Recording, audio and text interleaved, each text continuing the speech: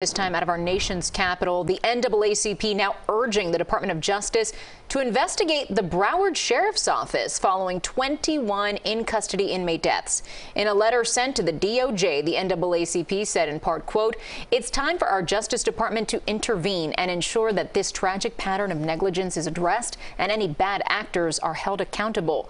The NAACP is unrelenting in our work to ensure that justice prevails and every person is treated with the dignity and respect they deserve," end quote. This comes on the heels of a CBS News Miami investigation that took a look at the recent deaths at Broward's main jail in Fort Lauderdale. We counted 4 in just the past month. We have reached out to BSO for comment on the letter. As of this hour, we have not received a response.